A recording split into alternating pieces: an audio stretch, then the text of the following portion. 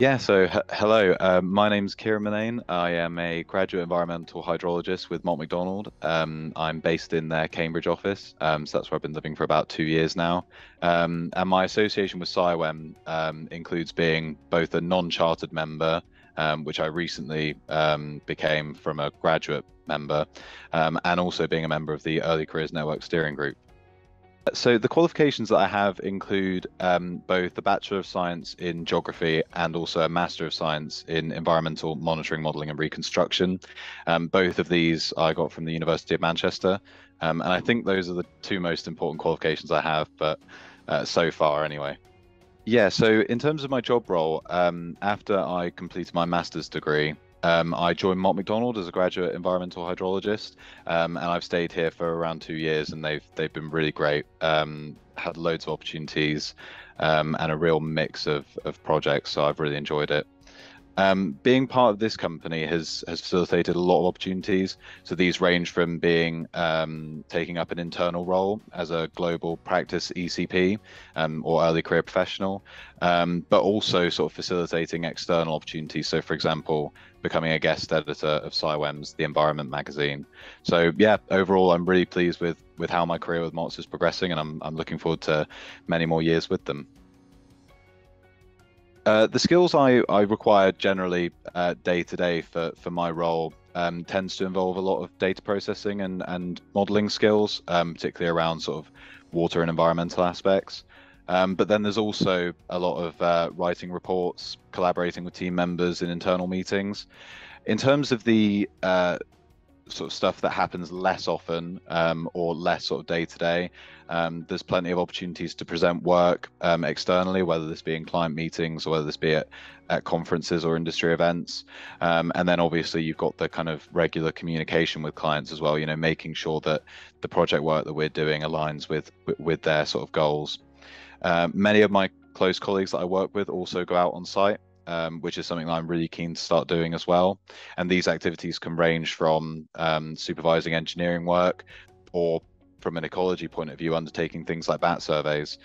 So there are a lot of general, but also a lot of very specific skills that the job requires.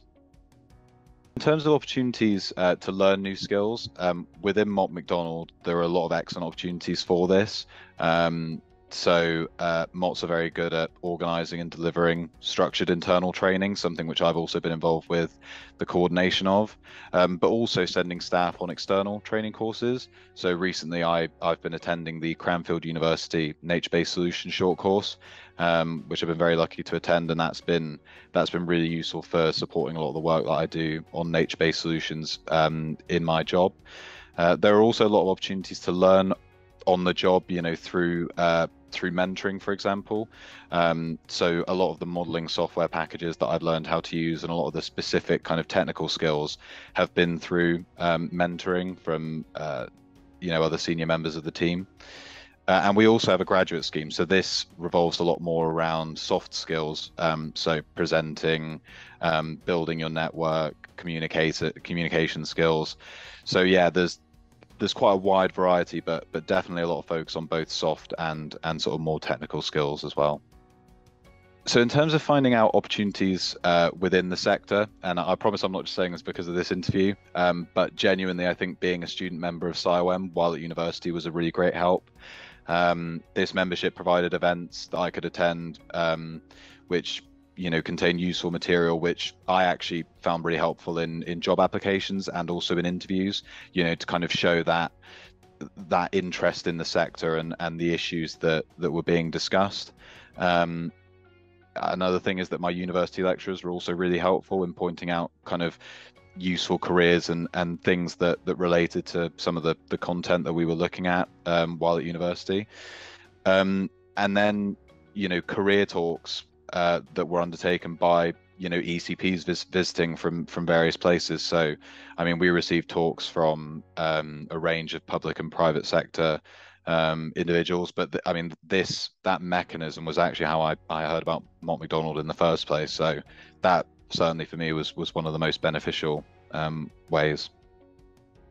Yeah, I think there are loads of reasons why a career in the water and environment sector is exciting. I mean, firstly and foremost is that we're dealing with the most important issues facing the world, I would argue, climate and ecological breakdown, and also the impacts of these, on wider society, which I think really shows how critical the work in this sector is.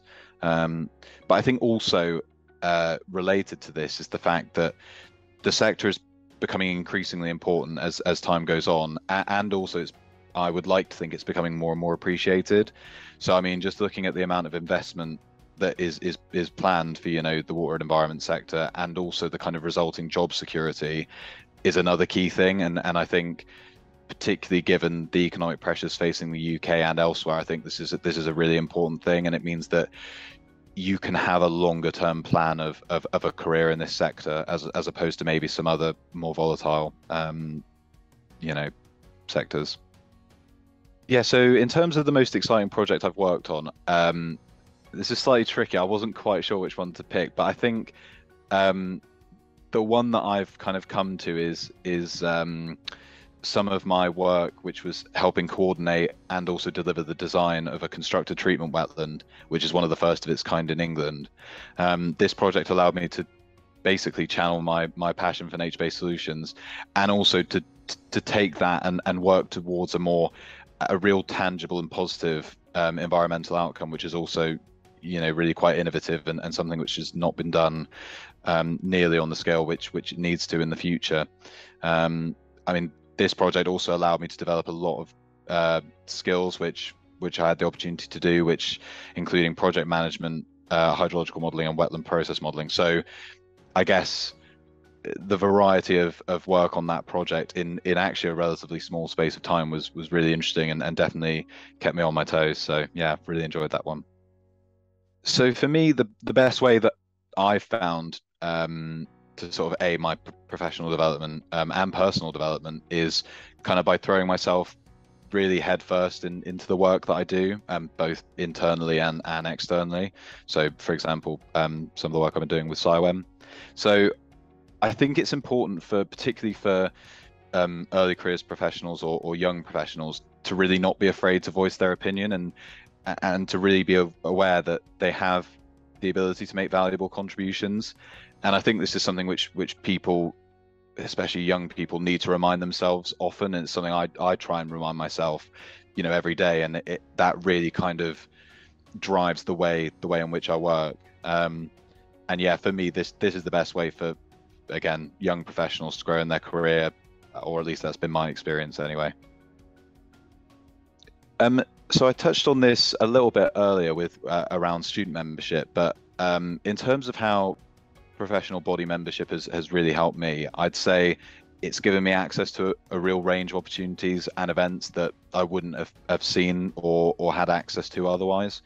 In terms of particular examples, I mean, I've really enjoyed joining the CIWEM Early Careers Steering Group, which has allowed me to kind of contribute to the coordination of activities within the kind of early careers space of our institution.